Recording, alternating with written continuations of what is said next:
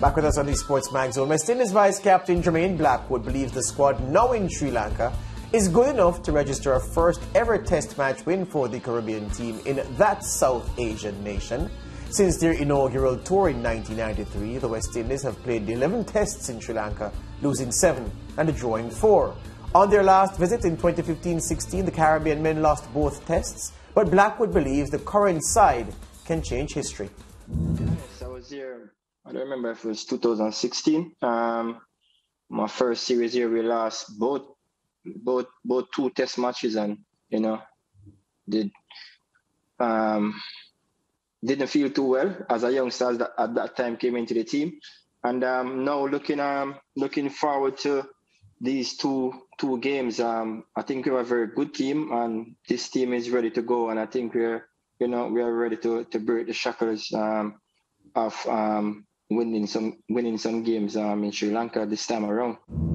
That's the second in command of the test team, Jermaine Blackwood. Now, in the meantime, Trinidadian opener Jeremy Solozano is in line for his maiden test cap.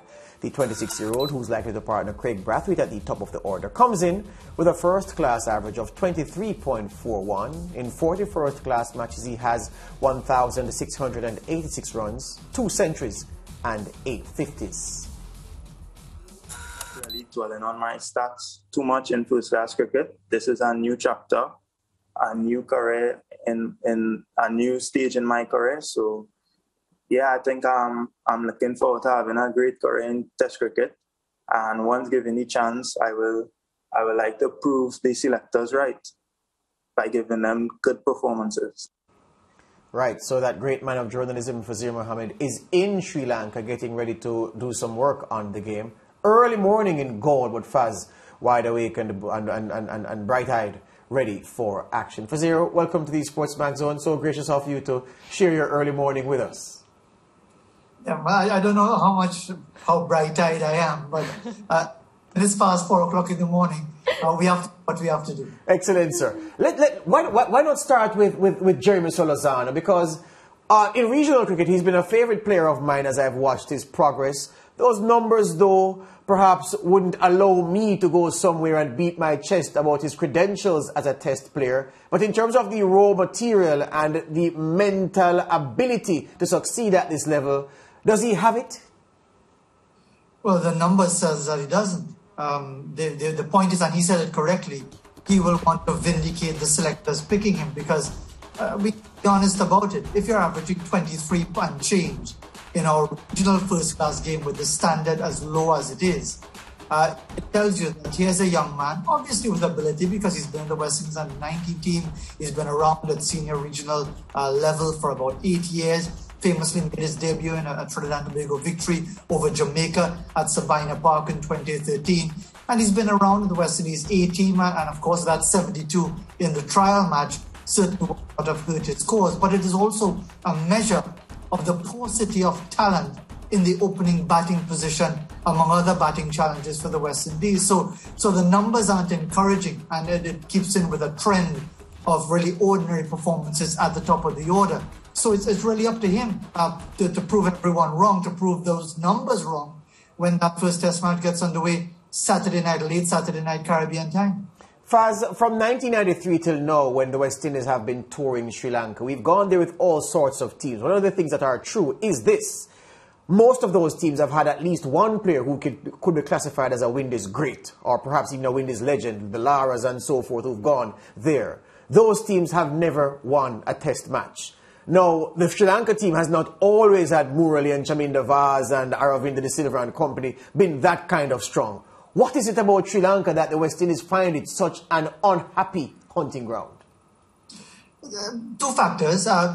One, the West Indies tend to struggle in conditions which would be spin-friendly. And while in Galle, when the last time the West Indies were here, it wasn't exactly a spinner's paradise. Sri Lanka got over 400 runs in their only innings. They won by an innings, but they had Ranganahira, the left-arm spinner, who was not exactly the ideal successor to a Muttiah Muralitharan. Nobody could be, but he was coming to the end of his career as well, picked up 11 wickets in that match.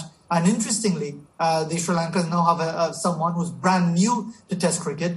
He picked up 11 wickets on his debut against Bangladesh in April, and he's going to be one of the bowlers challenging the West Indies. So to answer your specific question, I think it's a combination of factors. The Sri Lankans are far more confident, far more competitive in their home conditions, and the West Indians seem a far more timid, far more wary team when they are playing away from home, and certainly in Sri Lanka. And last time around, they didn't have any of those great names, as you mentioned, but they probably came the closest to winning a Test match, a low-scoring one, the second one in Colombo. They needed just over 200 runs to win and were routed again by the spinners and lost by 72 runs. So they might take some encouragement from that, but overall, they really need to work extremely hard on getting their batting act together.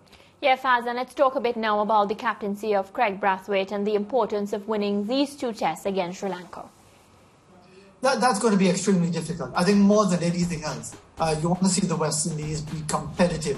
When the West Indies played Sri Lanka 7 months ago in the Caribbean on flat pitches in Antigua, the West Indies did extremely well. They batted through the last day of the first test to ensure a draw, and then Sri Lanka had to do the same on the last day of the second test to ensure a draw. So a stalemate there. There's a bit of weather around there. There are some showers forecast during the course of both test matches. We'll see if that will have any impact. But as far as the West Indies going there with the expectation of victory, of course you want to win. Of course you have to believe you can win. I don't think any team seriously will go into any match thinking, well, okay, we need to avoid defeat, because that really is a defeatist mentality. But for the West Indies team itself, with the players that they have available right now, it really will be a tremendous challenge for them. Probably like what the Darren Sammy team achieved in 2010 when he had come to the role of Test captain. They drew all 3 Test matches. All 3 were rain affected as well. And that was seen to be a pretty decent achievement with a Sri Lankan team that still had the Muralis, the Jayawardenas, the Sangakaras, and so on. So if the West Indies were to come away with a drawn series, that would really be an outstanding achievement. Fazeer, the producer is running us out of the studio right now, but I have to ask you this, just names only. Who is likely to be that outstanding batsman and outstanding bowler for the West Indies on this tour?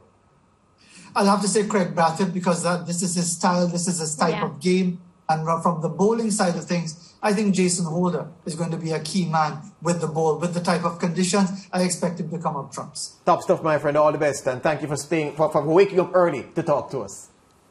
No problem at all. Good. Fazeer Mohammed there speaking to us from Galle in Sri Lanka, the venue for the first Test Sri Lanka and the West Indies. Break time, back with more after these.